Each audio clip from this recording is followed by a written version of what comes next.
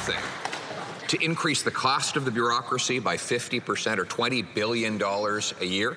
It would be another to have a strike. But to do both of those things at once takes a special, unique kind of incompetence that only this Prime Minister could pull off. Public servants from the PSAC provide important services to Canadians, and the government values their work. We are committed to reaching agreements that are fair for employees and also reasonable to Canadians.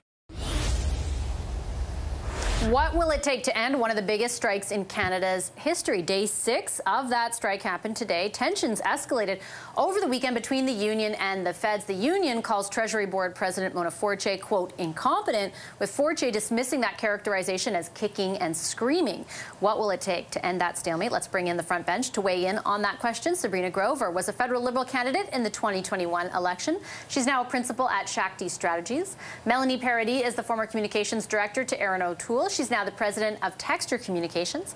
Kathleen Monk is an NDP strategist and principal owner of Monk & Associates, and Laura Stone is a Queen's Park reporter for the Globe and Mail. Hi, everybody. Great to see you. Melanie, I'll start with you. I interviewed Chris Aylward tonight.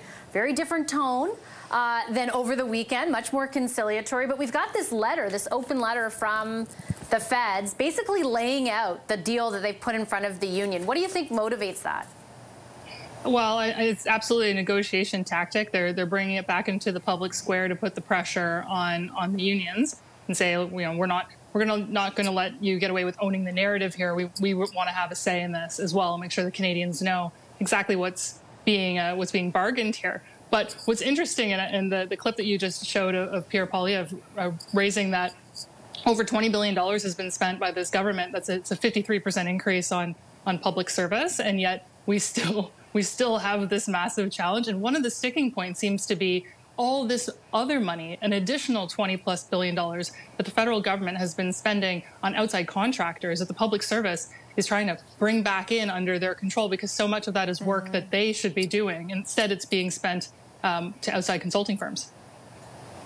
Well, it also sort of punctuates, Kathleen, the political issues, right? It is one of the 4 issues that the government laid out around contracting. They said, hey, it's a bit more complicated. And, you know, the public service doesn't want that contracting to happen. We know that's political, too. But like Melanie said, Pierre Poilievre is talking about that at the same time, putting the focus on the government for the actual strike happening. Do you think that's resonating politically? I think it's starting to hurt the Liberals. I mean, listen, the opposition have the easy job right now because all they can do is shove that blame back onto Prime Minister Trudeau and the government for failing to get a deal, and also pointing out how much the public service has grown. But listen, the other fact and why we're seeing the government trying to scramble on their messaging in response to PSAC today is because of the polling that's come out over the weekend. Angus Reid showing that actually, pretty surprisingly, in my opinion, and I follow these issues pretty closely, that the public supports the workers. You know, there's this kind of almost fossilized image of unionized workers as kind of, and particularly bureaucrats, as being fat cats. And what the polling said is that most Canadians, both private sector workers, public sector workers, are supporting these workers' demands for higher wages. And why is that? Because I think everybody's been feeling the pinch over the last few years, right? They're feeling they're losing their purchasing power. In fact, there's another study that came out over the weekend that showed that public servants are basically, when you consider inflation, their salaries have leveled out at a 2007 level. That study out by the Canadian Centre for Policy Alternatives. But listen, the fighting that we saw over the weekend and the name calling, the things that Minister Fortier said, and to some extent Chris Aylward as well, isn't the best way to get a deal. You get a deal when you're at the table and you're negotiating. And I think the best thing is to take it out of the public eye and get it back into the boardroom and the bargaining table. Yeah, to be fair to the government in that instance, it was Chris Aylward who swung first on the weekend, right? For sure, but it's a difference when you're making an allegation about not showing up to the table and maybe some dereliction of duty when it comes to that. Which I think is fair game. Incompetent I just don't word. think you have to call but the kicking and screaming is a characterization that is just below the belt and unbecoming. I mean, I felt like the weekend really, Sabrina, was sort of unbecoming on all parties. Like, I'm not sure, you know, you're calling people incompetent, then you're saying you're kicking and screaming. Like, I'm not sure people who are now facing, according to Chris Aylward tomorrow, you know, delays at train stations, at the airport, any of those kinds of things are, you know, hoping for anything other than a resolution here. Right.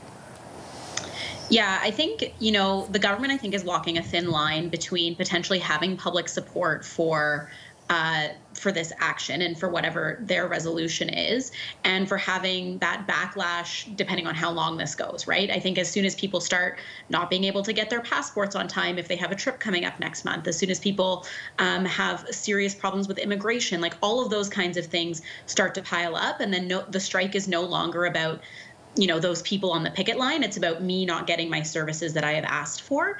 And I think that that's where like the government is going to have to start to kind of figure out what's the best political move about how they move this forward. I think we've talked about before, though, the line between where the government is and where the PSAC is in terms of salaries, it's not that far. So there is still a lot of like room for them to come to the table and move forward. I think what's also interesting politically, though, is to see where the Conservatives go with this, right? So you have Poilievre standing up in the House talking about government incompetence, but you also have him on the other side looking to court public sector, to court the unions, to bring those people into his fray. But at no point has he said, the idea that he supports the strike or that he supports increased wages. They just kind of talk about government incompetence. So I think it'll be interesting to watch how that dialogue evolves as well. I feel like he and other members of the opposition are kind of in a lucky position, Laura, because they can pick and choose how they criticize, right? And it will resonate because there is a strike. The government is one of the two negotiating partners, so they're less forced to, at this moment, that might change, but less kind of forced to isolate their take on everything else. Oh, yeah. I mean, it's a gift for the opposition because it's so much easier said than done in these situations. And I actually think it's quite smart of the government to come out and write this quote unquote open letter to the public today and kind of lay out to the public exactly what the sticking points are and the details of that. Because I think when you do that, the average person looks at that and says, like, that's not so bad. A $6,000 or $7,000 raise every year. Now they're talking about remote work and somehow studying how to make that possible in the long term. And maybe some of the other issues about seniority and contract work don't really resonate. And I'm not sure that those are the key sticking points. So it's really a public relations exercise, obviously, on both fronts here, both from the union and a Liberal government. So I think we're going to see this probably, I know Kathleen said, this should be happening at the bargaining table, but I think it's probably going to play out more in the court of public opinion to kind of see which side the public lands on. But I agree, it's been sort of a slow burn. Obviously, when this first happened, I don't think the public really noticed it. But I've heard quite a few people in recent days talking about being worried about getting a passport for their child or saying, I'm traveling in a couple months. I hope this doesn't affect me. So I think it is starting to resonate somewhat in the public. But I think they're looking at some of the details of this, and both the Liberals and the union are trying to plead and present their case to the public to show which side, in the words of the Liberal government, is being more reasonable.